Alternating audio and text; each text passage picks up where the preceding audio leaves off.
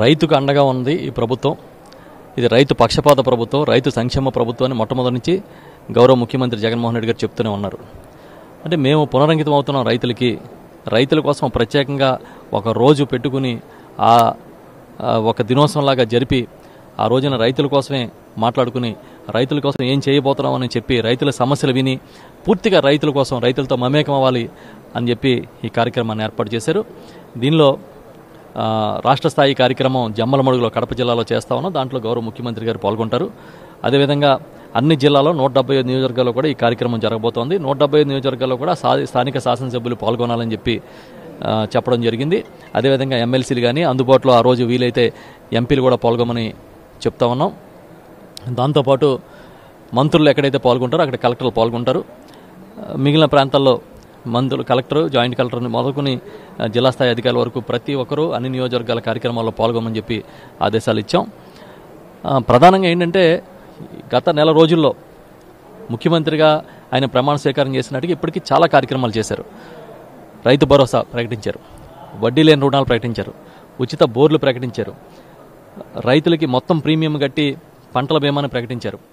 ఆత్మహత్యలు చేసుకుని పొరపాటున తప్పని పరిస్థితుల్లో ఒత్తిడికి గురై ఆత్మహత్యలు చేసుకుంటే అలాంటి రైతు కుటుంబాలకి 7 లక్షల రూపాయల ఆర్థిక సహాయాన్ని ప్రకటించారు.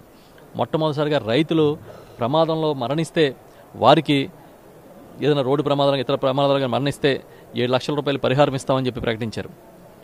అది కాకుండా ఇప్పుడు శనగ రైతులు మార్కెట్ పడిపోయి వాళ్ళ సరుకు అంతా కూడా గొడవల్లో ఉండి బ్యాంకులు జప్తు చేసే పరిస్థితి వస్తే ఒక్క క్వింటాల్కి 1500 రూపాయల మద్దతు ధర అది అదనంగా ఇచ్చి సహాయానికి ఇచ్చి ఇంచుమించు ఒక రైతుకి 45,000 రూపాయల వరకు మేలు చేసే విధంగా కార్యక్రమాన్ని ప్రకటించారు. ఈ రోజునే జీవో వచ్చింది. అది జగన్మోహన్ రెడ్డి గారు స్వయంగా వారి కష్టాలను చూసి చలించిపోయి ఆ రోజున మాటిచ్చింది. అదేవిధంగా పామాయిల్ రైతులకి తెలంగాణతో సమానంగా ఇక్కడ కూడా ధర ఇవ్వాలని చెప్పి ఆయన నిర్ణయం తీసుకున్నారు.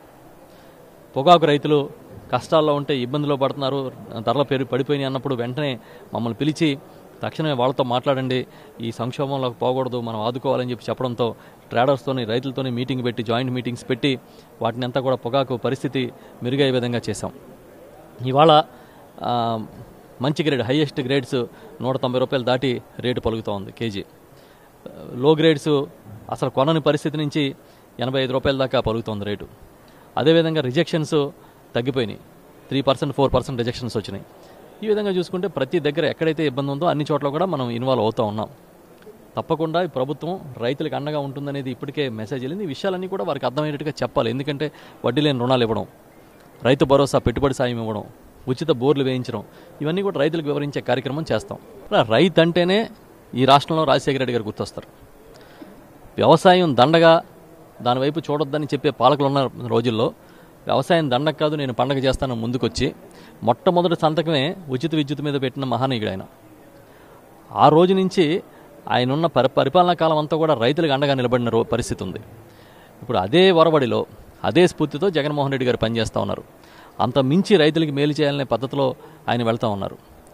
సో రైతులకి ఒక ప్రత్యేకమైన ఒక రోజుని కేటాయించడం అంటే రాజశేఖర రెడ్డి గారి జయంతి కన్నా యాప్ట్ రోజు ఇంకోటి దొరుకుతుందని రాష్ట్రంలో అనుకోను. అందుకే రాష్ట్ర రైతు దినోత్సవంగా వైఎస్ఆర్ జయంతి నాడు నిర్ణయించి ఈ ప్రభుత్వం నిర్వహిస్తోంది.